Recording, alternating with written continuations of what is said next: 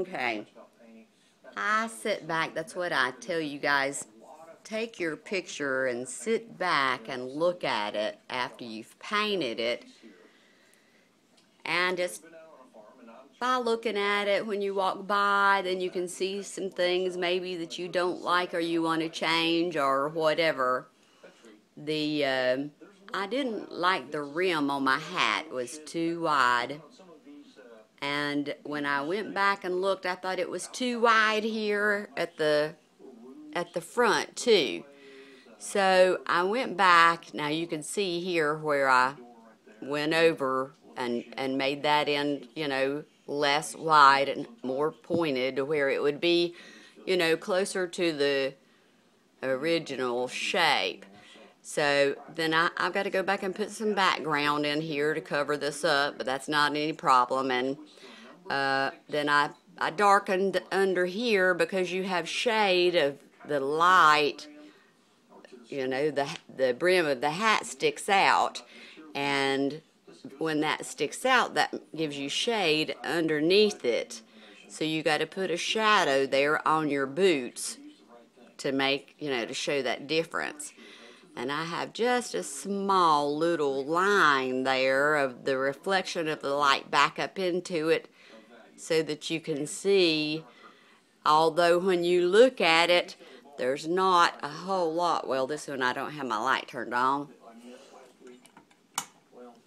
There's not a whole lot of difference here between the hat and the shadow of the boots. It's real dark all the way back down. But because of the light bouncing back up, see, there's a lot of light here, and that light will bounce back up, and sometimes it leaves just a little tiny hint of a reflection on the bottom of that brim. So let me get a little bit closer to it and you'll see what I'm talking about.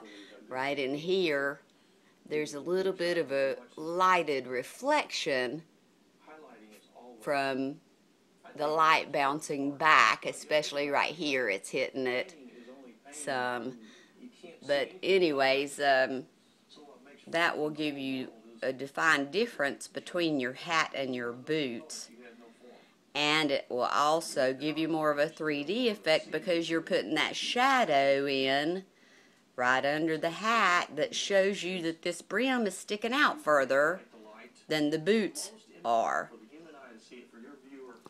So you can see that makes a big difference, adding that shadow right under the brim of the hat. Alright, well, I am mixing some shades here on my palette. This is my palette.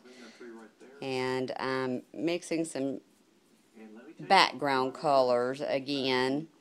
And I'm going to use a medium called Liquid to mix up in with it to make it where it's not as thick. I mean, this is a pretty thick, oil paints are pretty thick. And when you add a medium to it, you see how it comes out of the container. It's a pretty thick paint, and when you add your medium into it, you can make it thinner. Or you can use this. A lot of people, and you have to clean your brushes with this too, is a terpenoid. I always get odorless because that turpentine is, oh, it has such an odor to it. And then I have a little container here that's made especially to clean your brushes. You know, if you're going to do oil painting, that's very helpful to have. It has a little strainer-like thing in the bottom of it, so it keeps your brushes from sitting down in the bottom of it, but it you know, it gives you room in there to swish your brushes around and clean them off good. Okay, well, I'm going to start back to working on my highlights and my shadows and fix up my background a little bit more and set these boots down on the canvas better, so I will record some more later.